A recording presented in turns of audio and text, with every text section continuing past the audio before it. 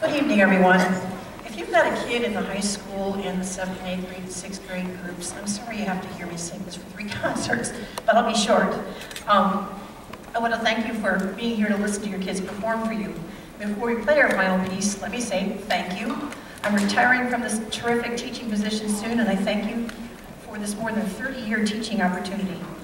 It's a lucky educator that gets to work with kids from 5th grade through high school, who gets to help them be a part of a team of young musicians and learn to play a musical instrument and to make music together. Thanks to the Southwestern Superintendent, the school board, administrators, and parents for giving your kids an education that includes the arts. And thanks to the music faculty, it's been an honor to be a part of this ensemble. And thanks especially to the kids for the music and for the fun. It's been a blast, you guys. I'll miss you. Thank you very much.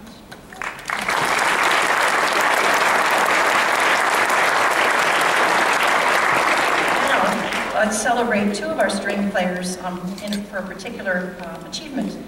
Brady Lackner, not Lachner, Lackner, was selected and performed in the Zone 1 NISMA area All-State Festival in the orchestra in November.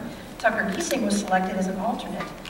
They both earned the highest rating on their NISMA solos last spring, which made them eligible for this membership. So congratulations to those kids. Would you guys raise your voice so we know who we're clapping for?